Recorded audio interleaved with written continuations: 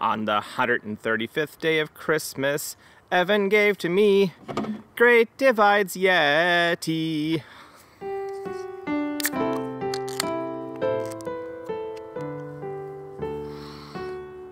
Hey, welcome to another episode of Chewing the Brew. This is me, Matthew, and I will be drinking and enjoying Great Divide's Yeti Imperial Stout, a gift from the a gift from the gentleman and the scholar, Evan. Here's to you, Evan. Here's to you, Evan. So, Great Divide's Yeti. I have seen this on store shelves quite a bit. I don't believe I've had it before. It is an imperial stout. It's a whole line of imperial stouts.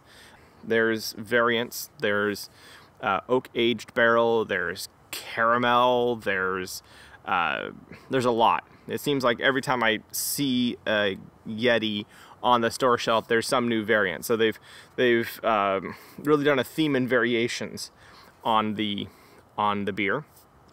It is apparently an award-winning beer that has been around for several years and has won silvers and golds at the Great American Beer Festival and other, I assume, other more regional competitions.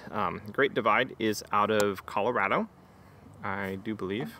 I mean, being named Great Divide, I would be surprised if it wasn't. But now that I say that out of my mouth, I wonder, and I'm going to continue wondering because it doesn't. Oh yeah, Denver, Colorado. It does. It does say. So, brewed out of Colorado, hence Great Divide, you know, Colorado being on the Great Divide and all that jazz.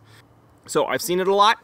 It is award-winning, and it's an imperial stout at 9.5% ABV. So a bit more of a kicker than the... Anyways, another wonderful day outside here. It's not quite winter. We've got another week before winter actually hits officially, but it's supposed to be winter, and we're getting clear skies again today, which is nice. Very nice.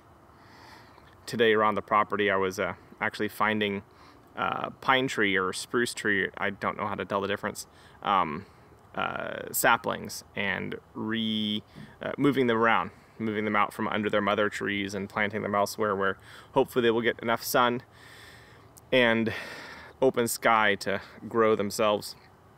It's my Christmas tree investment for 5 years from now. So diving into the smell, it smells boozy. Earthy. There's not a really prominent sweetness. There's maybe some dark chocolate or maybe almost like a frappuccino, like coffee mixed with chocolate and sugar, and maybe some cream to it. It is quite dark. It's thick. You cannot see through it. The head is dark caramel and quite pretty, quite fetching. Yeah, the head is like, it's not super rich. There's an earthiness, and I'm pretty sure I recognize that from hops.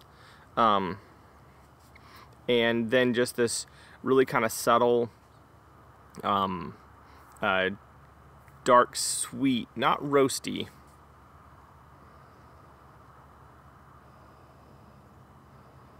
Yeah.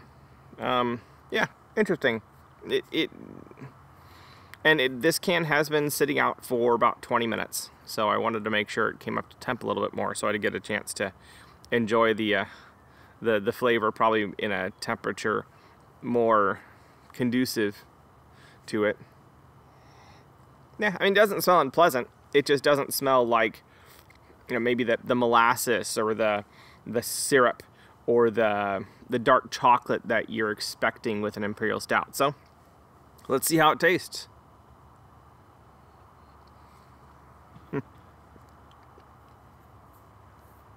Ooh. Okay. Oh, wow.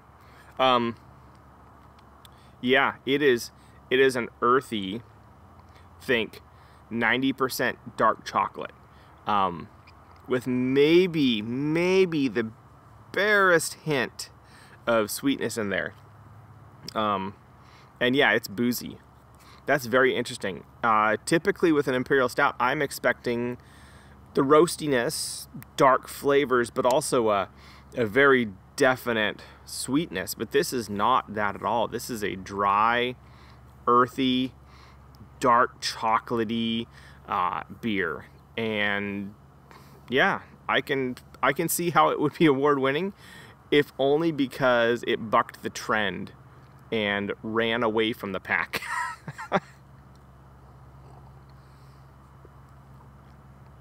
There's almost a little bit of a vegetable going on in the earthiness.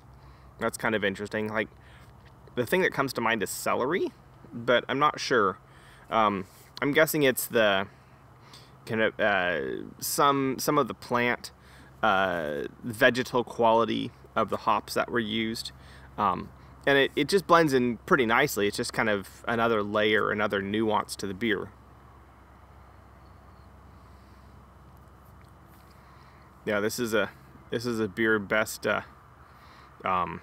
savored, not because it's so sweet that it's cloying or you know, that it overworks your taste buds, but because it's kind of rich. I'm hesitant to say decadent, because decadent seems to me to imply a level of sweetness. But if you're thinking like an Italian tiramisu, where they cut the sugar by like a quarter, so you still have that creaminess of the whipped cream and a little bit of sweetness from the cake, from the ladyfingers, but then they dusted it over with that espresso powder and the powdered sugar or powdered chocolate kind of thing, the baker's chocolate, and that top, you know, where it's a hint of whipped cream and it's covered with espresso powder and like baker's chocolate, like Hershey's powdered Hershey's, cocoa powder, that thing. It's like that. It's dark. And yeah, it's decadent in its way, but it's not sweet.